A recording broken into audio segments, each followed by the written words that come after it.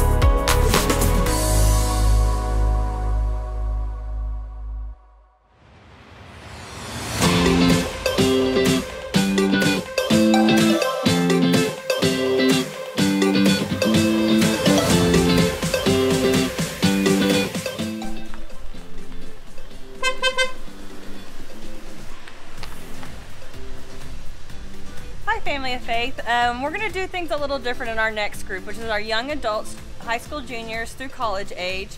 We're going to have service in our cars at 7 o'clock at Family of Faith, so gas your cars up and we'll see you at 7 o'clock on Wednesday.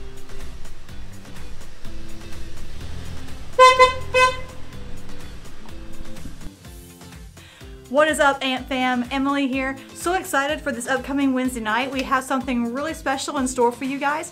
The group Forever Free is going to be putting on a virtual concert for us that night. So we'll get to have a time of worship. Because of this, we are actually starting at 6 p.m. instead of 6:30 this week. So be sure to log in to Zoom right around 5:50 p.m. and then we get to enjoy a time of worship before we jump into our normal Wednesday night services on Zoom. Guys, I miss you guys so much. I can't wait for everyone to come back. In the meantime, this is something really cool that we get to experience together. Love you guys.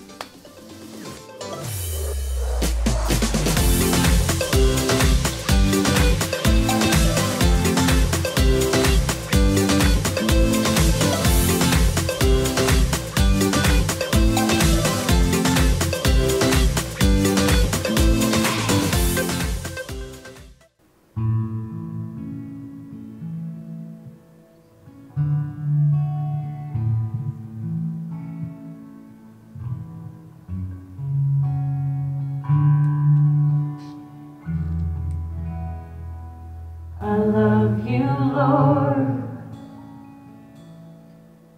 Oh, your mercy never fails me. All my days I've been held in your hands. From the moment that I wake up until I lay my head, oh, I will sing of the goodness of God. And all my life you have been faithful. And all my life you have been so good. With every breath that I am able, oh, I will sing of the goodness of God. I love your voice. You have led me to the fire, and in darkest nights, you were close like no other. I've known you as a father.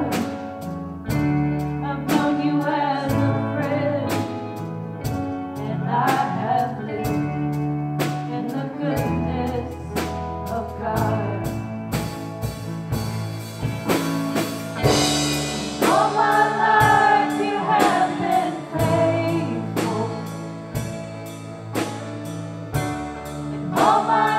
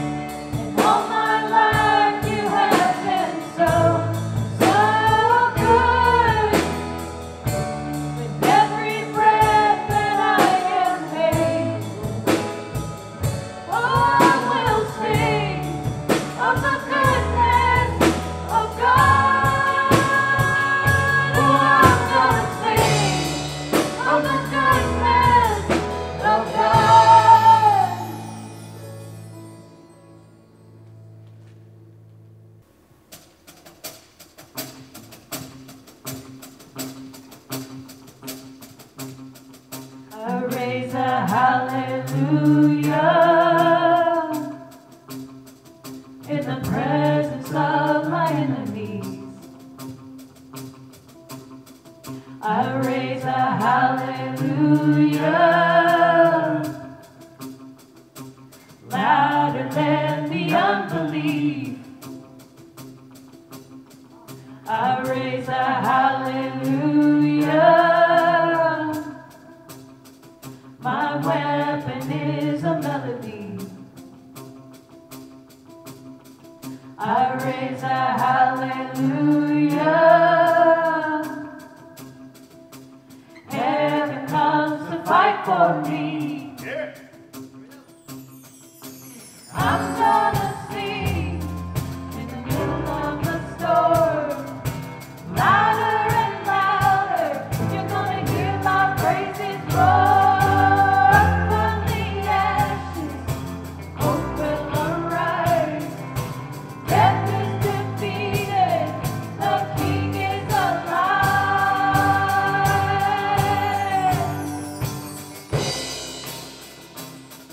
I raise a hallelujah with everything inside of me. I raise a hallelujah. I will watch the darkness flee. I raise a hallelujah in the middle of the mystery. I raise a hallelujah. Hearing lost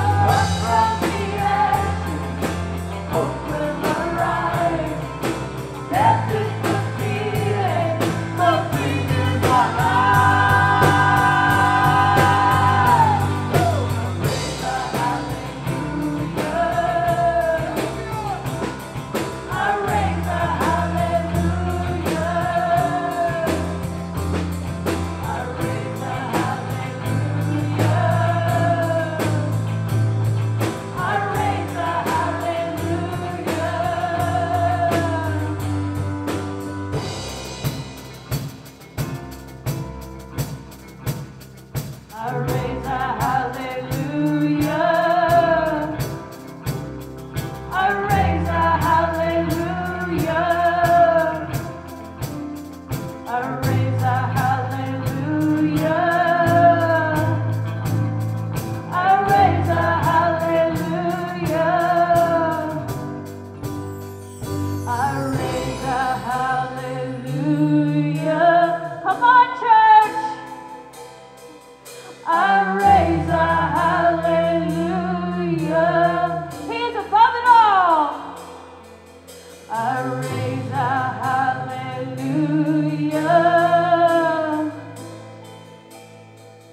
I raise a hallelujah.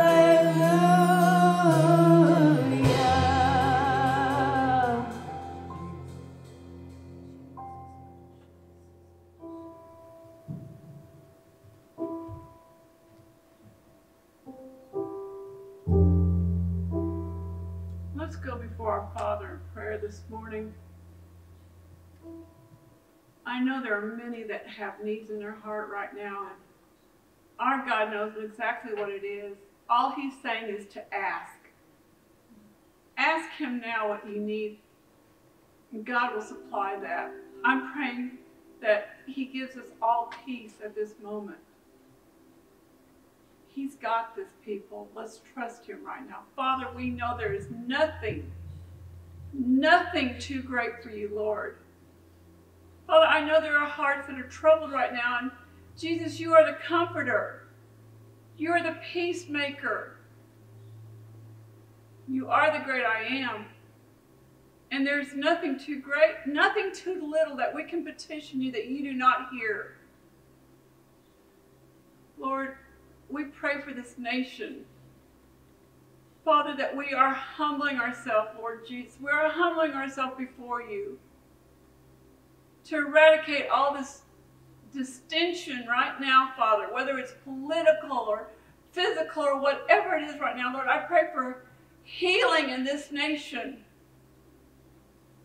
healing in hearts, surrendering of hearts today, Lord Jesus. We need you, Father. We love you, Lord. And Jesus, in your glorious name we pray. And we all said, Amen. I want to say thank you for being a part of our service today, and I pray that it's been a blessing to you. I'm going to share some scripture out of the book of Luke, Luke 23, verse 34. Let me read that to you. It reads like this. Jesus said, "Father, forgive them, for they know not what they are doing." And they divided up his clothes and cast lots. Would you pray with me right now? Father, we thank you for your faithfulness unto us, and we thank you for this Easter season. Lord, we all have hope and joy in our hearts. We have a sense of being and belonging and purpose. And we just pray right now, Lord, you take the word, touch our hearts, our lives with it, and we'll give you the glory, praise, and honor. And everybody said, Amen. Amen. I've thought about this a lot down through the years. How do you forgive someone who has crucified you and beaten you almost to death? When you study, and I realized last week was Easter, but I wanted to stay one more week in the Easter theme. I wanted to talk about forgiveness. How do you forgive somebody who's done all of those things to you that they did to Christ? It's beyond my scope of thinking or feeling.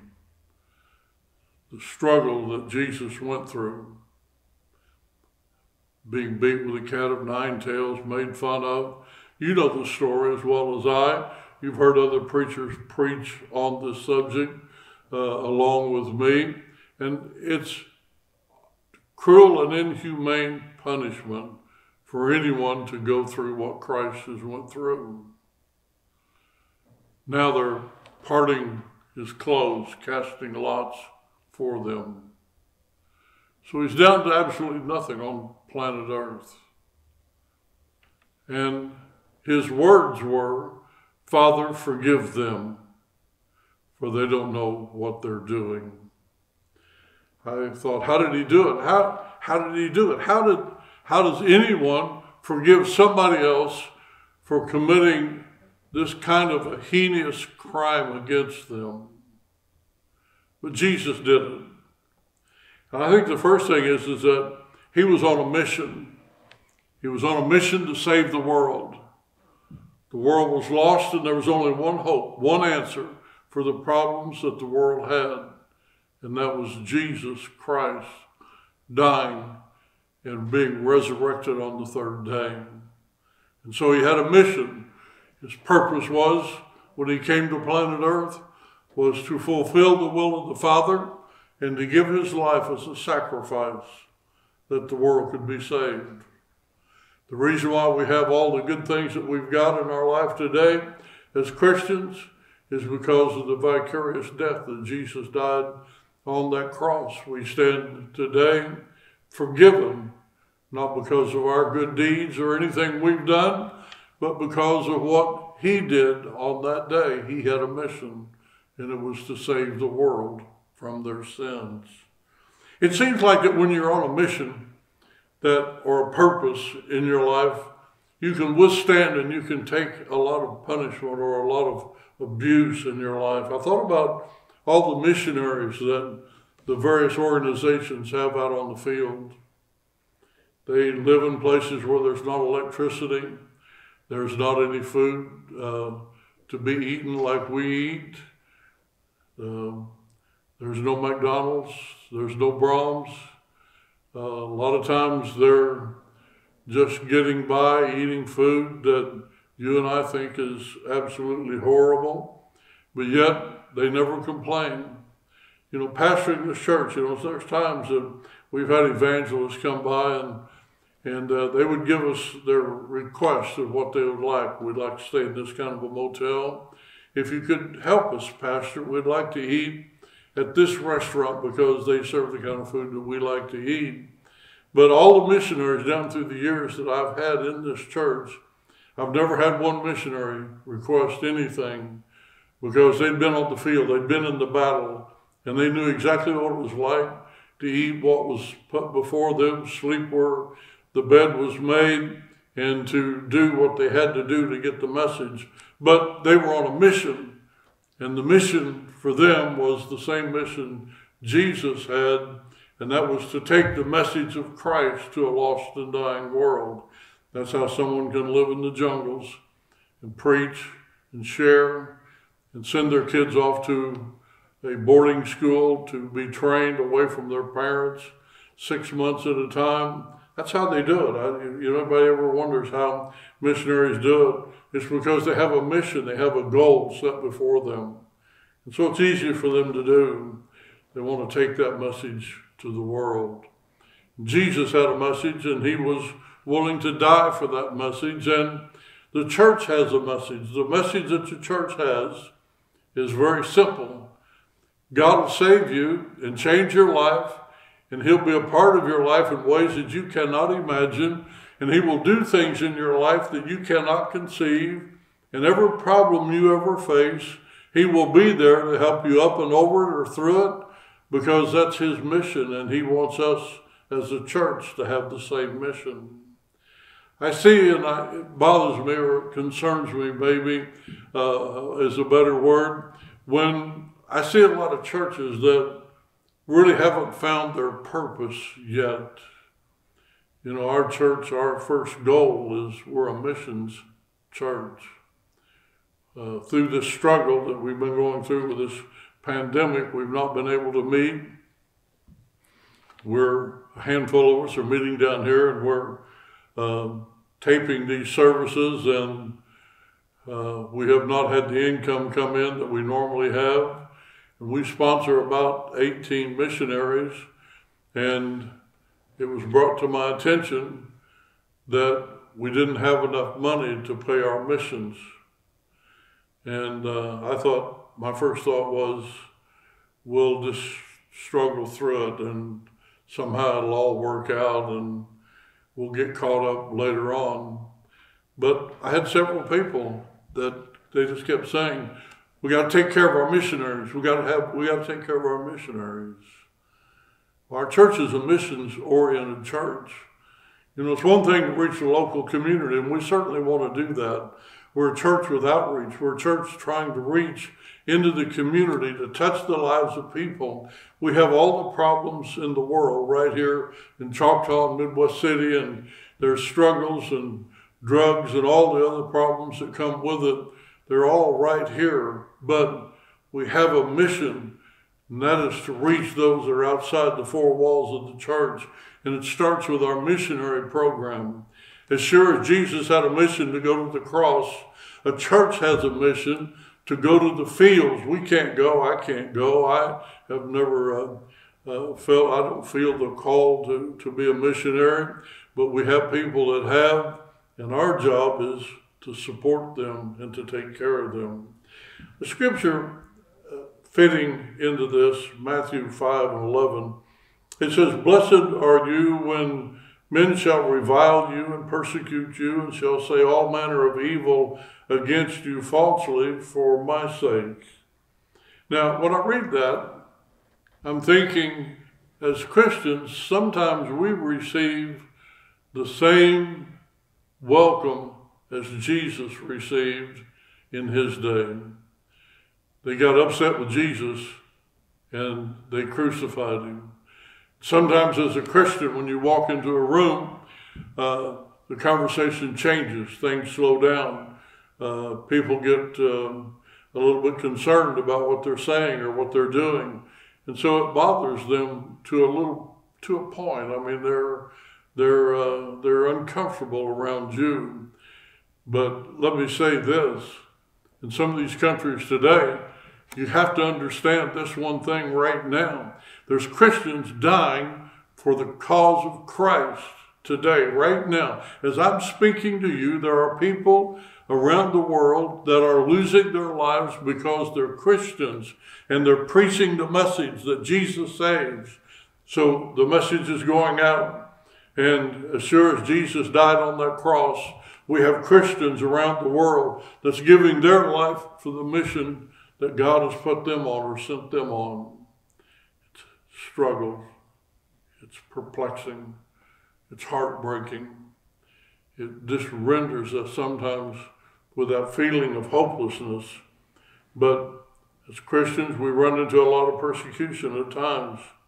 And so it's easy for us as Christians to carry a grudge if we're not careful. You see, Jesus said, "Father, forgive them." And he was saying something to the church. He was saying that not only do we have a mission to go out, but we have a mission to forgive and to go on and forget in our lives.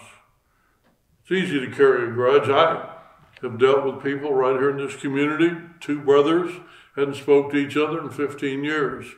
They had a grudge, one against the other. You see it in families a lot. You see it in churches. There's people in our church, in churches, that have had grudges against other people in the church. And as bad as I hate to say it, you know, there's probably some people out there that's had a grudge against me. The minute you say, "No, I don't think we can do that," some people just get upset and it bothers them to the nth degree and they carry that grudge. Well, you didn't do that for me, so I'm not going to do anything for you. But it's not just here. That's everywhere where people are, because we just want our way. And we just want what we want. We think the whole world should revolve around us. But if you're on a mission, like Jesus was on a mission, Jesus was on a mission to take the punishment, take the cross, and to be resurrected on the third day. And so it was easy for him to say, "Father, forgive them, for they know not what they do." I've often thought about the Near East and all the beheadings and all the ways that Christians have died there.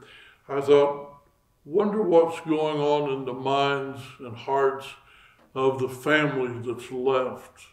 It'd be easy for them to carry a grudge and say, you know, they killed my husband, or they killed my child, or they killed my wife. And I'll never forgive them for that. And I've had people tell me that people have done certain things to them, and they would say in a fit of anger, I'll never forgive them for what they've done to me on this occasion. And I think that's sad commentary, but nevertheless it happens. Matthew 6:14 says, for if, and it's speaking to the church, for if you forgive men their trespasses, your heavenly Father will also forgive you. So forgiveness has an attachment attached to it, that if you want forgiveness, you have to forgive. Now, if you won't forgive, God's not responsible or is not obligated to forgive you. That's what that scripture is saying. I've told that to a lot of people. I've had some of them scoff and laugh and walk away. And I had one gentleman tell me, he said, that's just an old book with a lot of old sayings and it don't mean nothing. And I'm upset and I'm mad and I've been hurt and I'm not ever forgiving them. Well, that's fine, but God's not obligated to forgive you.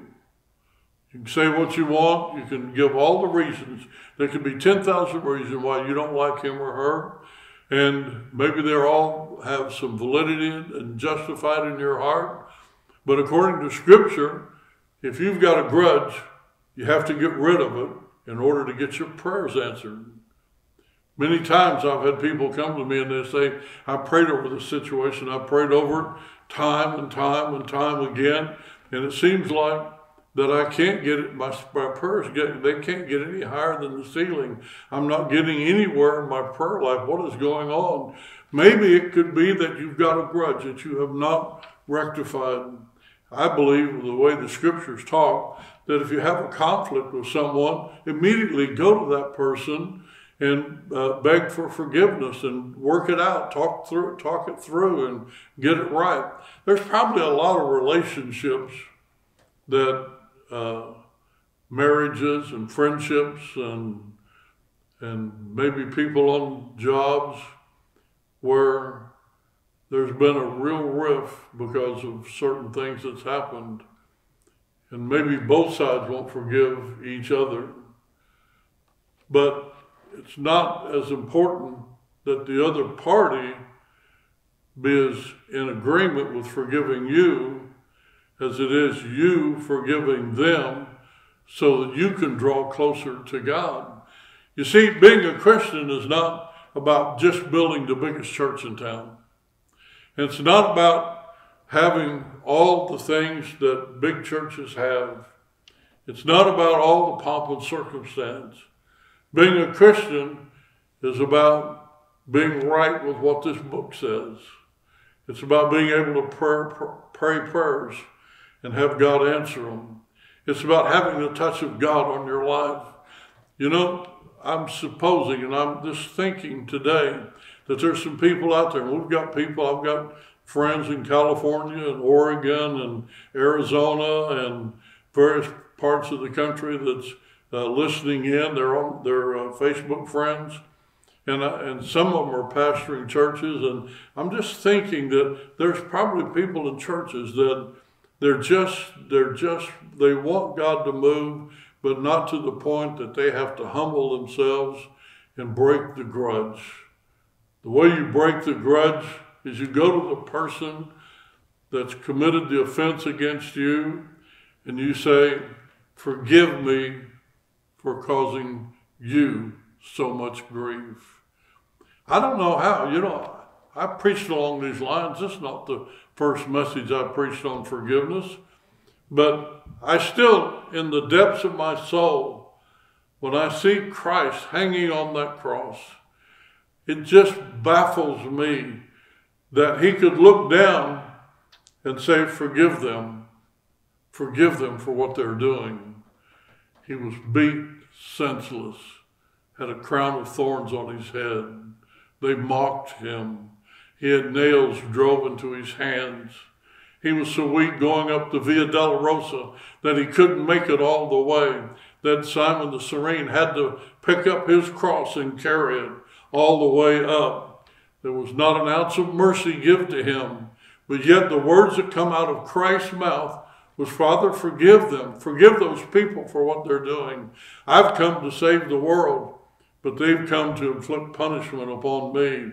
And sometimes as Christians, the people that come into your life come not to bring joy and happiness in your heart and in your life, but to inflict pain in your life. And they want to inflict the sorrow into your life because of the hurt that's inside of them.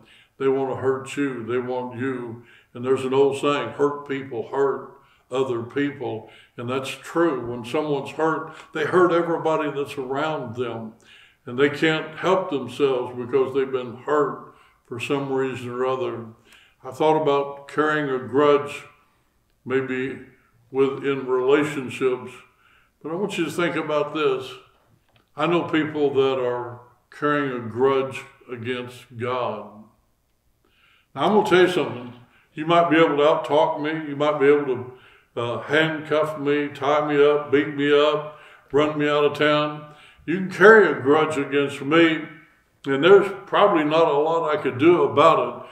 But think about this, carrying a grudge against God, saying, God, I'm mad at you because you're not doing right by me. He's the man that put the world in orbit, spoke it into existence. He's created all of this. He created you and I through Adam and Eve, spoke it into existence. He has all power. He put all of this together. And here we are, human beings, that a virus can hit us, and some have died within 3 days. But we want to carry a grudge against God, a God who has all the power in the world that can heal and change the lives of individuals. You want to get mad and carry a grudge against God because he didn't give you all the things that you thought you needed to have or wanted? I'm telling you something right now. The first thing you need to do is when you're apologizing to people that you have offended and you're carrying a grudge against, you need to apologize to God and ask forgiveness for him, because he knows what is right. And he knows what's happening. Before this coronavirus hit America, God knew that it was going to come. He knows all. Let's be very honest today. We're serving a God that has all power. If you're going to carry a grudge, certainly don't carry it against God. You see, unforgiveness ties the hands of God. Now, let me share this. I'm going to move on to another thought. But if you're not getting your prayers answered, and it seems like God's a million miles away, maybe the problem is where you're at right now in your spiritual experience with God. You have unforgiveness in your heart. You have unforgiveness. You're holding that grudge. If Jesus can forgive off of that cross, you can forgive off of something that somebody did to you. I had a man in this church right here get mad at me because I didn't shake his hand one Sunday morning. He said, I'm so mad I could just quit the church. And I said, what are you mad about? He said, you walked right by me and you didn't shake my hand. And I just immediately said, I'm just very sorry. I apologize for not shaking your hand. I didn't say anything to him, but I didn't sing. My mind was a million miles away. When you're starting service on Sunday morning, you have a lot of things on your mind. Sometimes it's a million things on your mind to get the service started, but he was having a weak moment, and I was having a busy moment, and we passed each other, and he was offended, but I just very quickly said, I'm sorry, I apologize. Sometimes that's what we're going to have to do. Ephesians 4:32 says, forgive each other just as Christ forgave you. You know, there was a time when you needed God and you reached out to him and he forgave you of your sins. And I mean, he wiped the slate clean. He says, I will cast your sin as far as the east is from the west, never to remember it against you again, ever. That's the kind of God we serve. And some of the sins we committed was against God. But if he can forgive that group that was crucifying him and beating him, he can forgive you for what you've done in the flesh today. You say, preacher, what are you trying to say? I'm trying to say you've not committed any sin that's too big for God, that he can't forgive you of it. I hear it occasionally. People say, I've committed too many sins. I've committed the worst kinds of sin. I've lived the worst kind of life. Nobody in their right mind would forgive me of my sins and love me. I'm going to tell you something. The thing that hung Jesus on that cross was the love of God. He loved humanity. He loved us. He died because he wanted to see us make a change in our lives. He can forgive you no matter what it is that you've done. He can forgive you. And I've got some thoughts that might help you go in that direction, help you understand how important it is to forgive. You have to understand why someone acts the way they do. Now, when I had this little run-in with this fellow, the problem wasn't me, and it really wasn't him, but he had some issues with some of his kids, and they had said some things to him, and so his feelings was hurt when he came to church.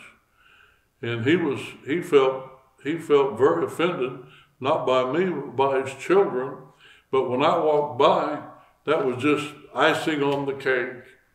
And we solved the problem because I wouldn't let it go any further. And we started talking. The second point is you have to feel and express your emotions as to why you feel like you do. Sometimes you need to get together with God. You need to go out in the garage. You need to go to the barn. You need to go someplace where it's just you and Jesus. And you need to talk to him about how you feel and what's going on in your life. Don't pray around the problem. Pray and just tell God, God, this is what's bothering me. This is why I feel just literally wrung inside out. And as you begin to share with him the things that are bothering you, you can get that off of your chest and you can say, Lord, forgive me. Many a time I've said, Lord, just forgive me for being so self-centered. Help me to reach out and not be so concerned about myself. Then you can begin to rebuild your life and you can let go of the problem. Now, let me tell you something. Some of you have had the same problem for the last 25 years because you make dadgum sure that when you come to church, you bring that grudge with you. Can I hear an amen out there? You bring it with you because it's important that grudge comes along because, after all, it's cut a deep wound inside of you. When God forgives you of your sins and you make things right, walk away from that thing that has been hindering you. Just leave it there. Just walk away. Don't ever look back. Don't ever pick it up. Just put it, my mother would say, put it under the blood of Jesus and go on and do what God wants you to do.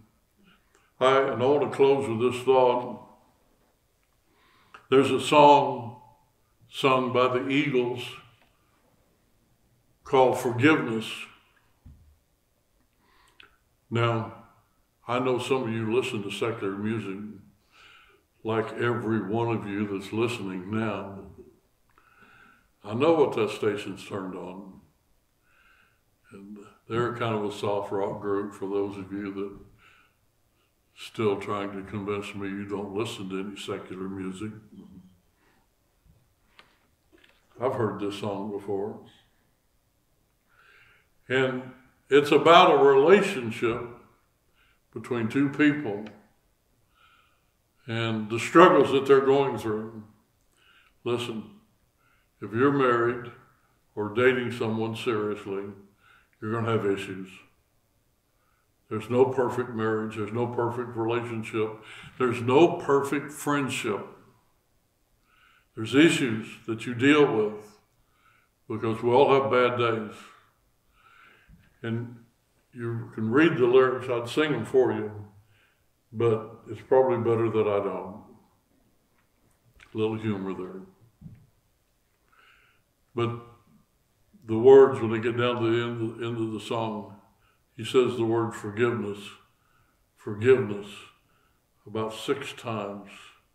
And then he puts a line in there that says, even if you don't love me anymore.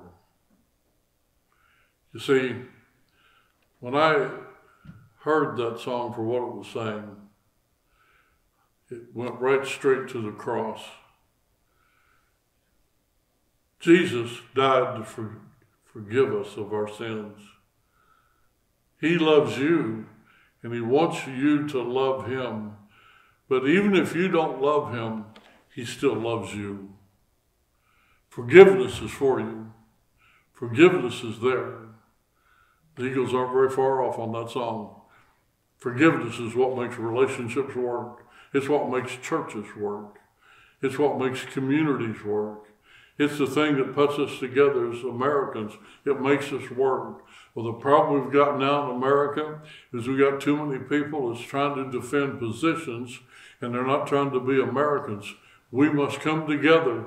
We must forgive one another, even if the other person doesn't love us like we love them.